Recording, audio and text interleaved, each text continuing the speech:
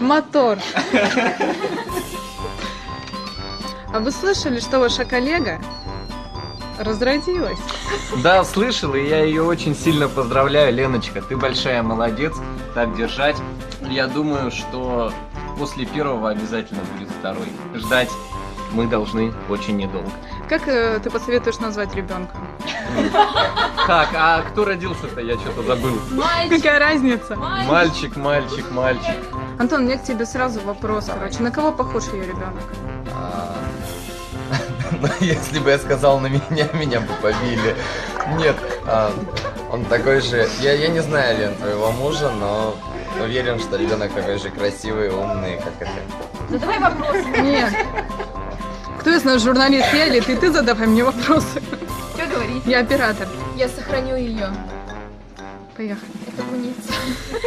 Черт, я тебя поздравляю, очень рада. Ждем твоего возвращения, твоего люлей твоих таких лопатинских. Вот. 3 года любим. будете. Что говоришь? 3 года ждать будете. Ничего страшного.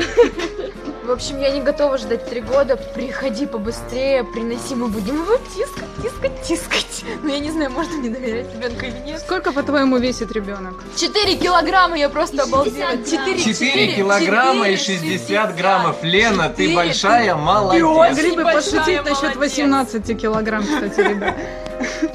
Леночка, дорогая моя, с первенцем тебя. Пусть эти бессонные ночи, которые предстоят тебе и твоему супругу в ближайшие несколько месяцев и даже лет, они будут только в радость. Мы ждем второго, ну и, конечно, мы тебя очень любим и ждем твоего возвращения. Скажите, что Катуне нужны новые сотрудники, поэтому ждем 2-го, ждем 3-го, ждем 4-го, ждем 5-го, и потом где-то так лет через 20 штат будет укомплектован до лопатины, чтобы не путаться в бланках. Антон, а что ты для этого сделал, чтобы... Что я сделал? Да, чтобы наш штат расширялся. Вы следите за Роженцовой периодически.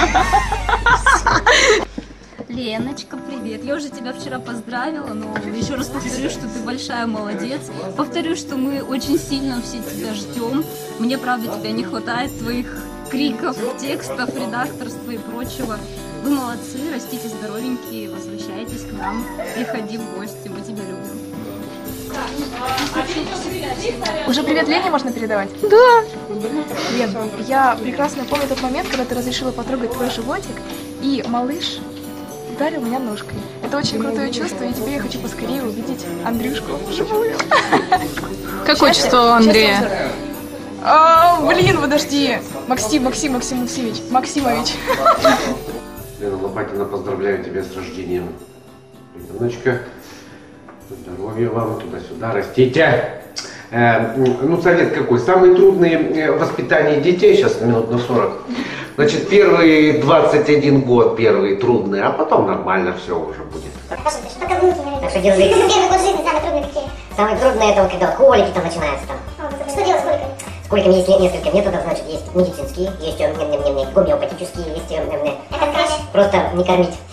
Самое главное, я тебе хочу сказать, чтобы за это время, пока ты находишься в декретном отпуске, ты не углублялась в домашние хлопоты, наслаждалась самим ребенком маленьким, потому что это время очень быстро проходит. У меня уже сыну 2 года, я не помню, как прошло это время.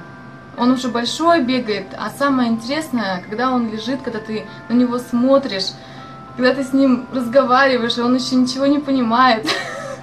Это время быстро проходит. Будьте счастливы, здоровы. Самое тяжелое после рождения ребенка именно вот это соблюдение диеты, а не вот это пеленки, там меня стирать, это все это так легко, это так естественно на самом деле. Самая проблема, потому что тебе ничего не стоит. Да, не капуста, не овощей, если сейчас сам сажаешь, ничего очень не нужно. Да, еще при пеленке первый месяц ты гладишь, там стираешь, гладишь, красиво складываешь, потом уже просто главное высушил, все, положил, на главное.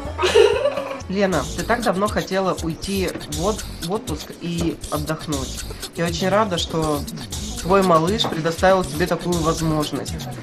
Возможность отдохнуть, возможность стать мамой, быть счастливой мамой. Лен, всего тебе хорошего, здоровья тебе, твоему малышу. Андрюшке привет от меня, поцелуй его в носик.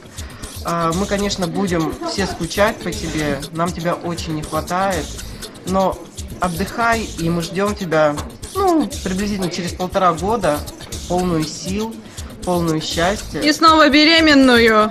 Ну, можно снова беременную, но мы тебя ждем, а пока отдыхай, наслаждайся мастеринством. Мы тебя очень любим. Мастеринство. Перечитаем последнюю ДЗК, давай.